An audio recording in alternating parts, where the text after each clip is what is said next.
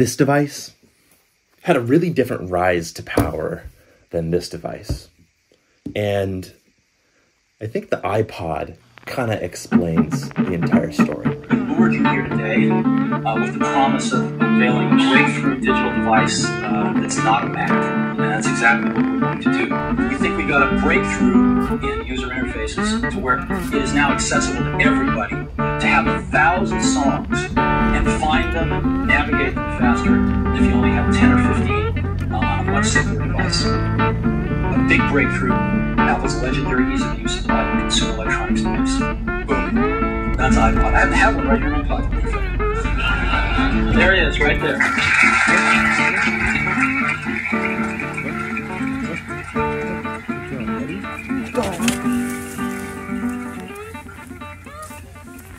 If I told you that I had a $700 device today that was beautiful, portable, and played 1,000 songs that you could carry in your pocket, would you take me up on that offer? That's how much the iPod would have cost if you adjusted for inflation today.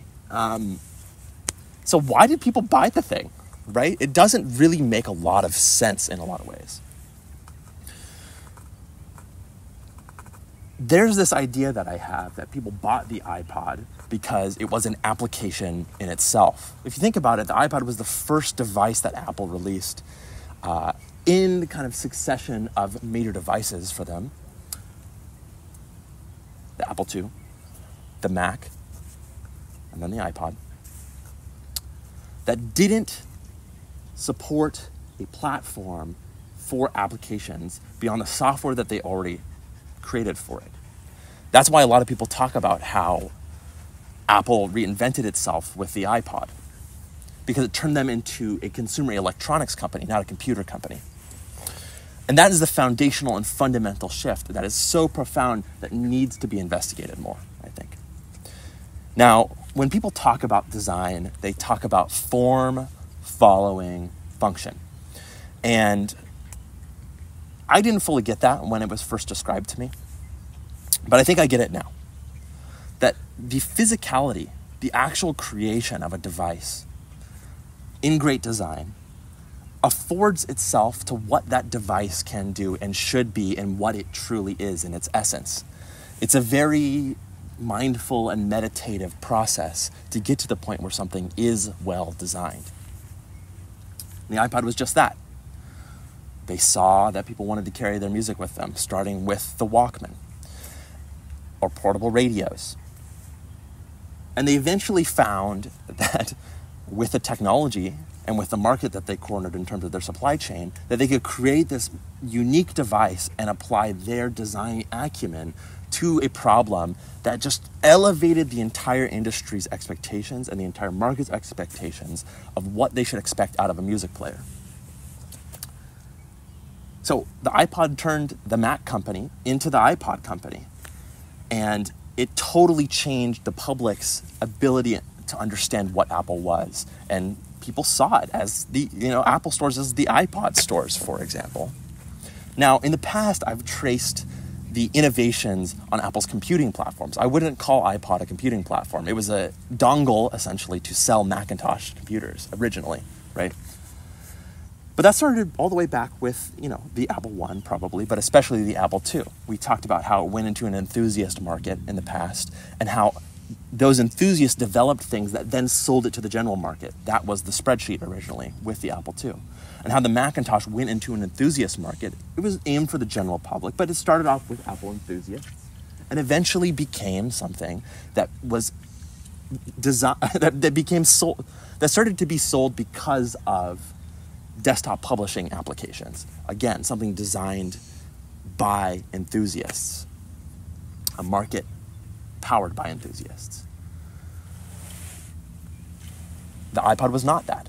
It really was not that.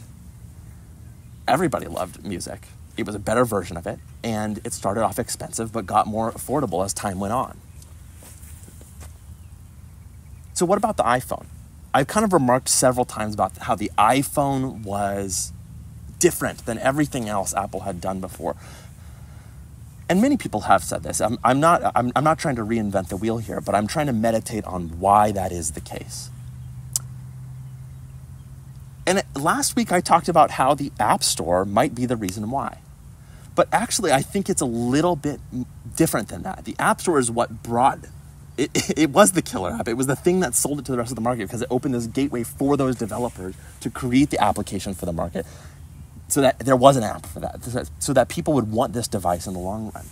But people were still lusting after the iPhone right after the launch. The general public was lusting after the iPhone, a computing platform in some ways, after the launch, in a way that was different than the Mac, and even in a way that built on the success of the iPod. Now, if the iPod's form followed its function, the phone did the same thing.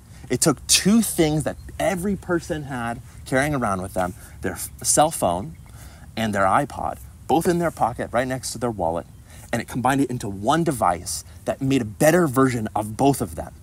And in that way, the iPhone, like the iPod, was an application in itself. It was a phone, and it was an iPod. Those were two of the three things that Jobs sold the audience on when he announced the device. And that's where the Vision Pro and the iPhone kind of differ from one another. The Vision Pro doesn't know what it is quite yet. It's sold as an entertainment device. It's sold as a work device, but it doesn't really have an identity. And this has been the method that Tim Cook has taken in his time as the CEO of Apple. So if the iPhone was a killer app in itself, what is the Vision Pro supposed to do? What's it good for? Well, I think they think that you're right, that this will be like a new Mac or a new iPhone and last, I don't know how long the iPhone will last, but 17 years for a phone seems like a long time. Still pretty good, yeah. That's what I think they think they're embarked on. And they're very realistic. They know this. We don't have the numbers yet, but they know that this one is going to sell less than 1 million in its first year and all of that. They don't expect millions of people to go out and buy a $3,500 thing, with a battery that lasts 2 hours and is separate from the device and, all the other things. On the other hand, they think what they like to call spatial computing is a real thing and has a lot of potential, even though every major possible developer has refused to build something for it. Yeah. That was actually true on the Mac too, by the way. Microsoft and Adobe were the only ones that built anything for it. And so I think in that way, that Vision Pro is not a lot like the iPhone. I think that the app story is much more important on the Vision Pro than it was on the iPhone and, of course, on the iPod. The iPhone was a killer app in itself. The Vision Pro is not. And Apple has had to decide what this general purpose computer, the thing designed to be a general purpose computer for spatial computing, where those markets are going to land. With the Apple II, it was enthusiasts. With the Mac, it was supposed to be knowledge workers. And with the Vision Pro, it's like kind of entertainment and kind of work. I don't really know. It's really difficult to tell where it's going to land because the thing that always decides a computing platform is its killer app.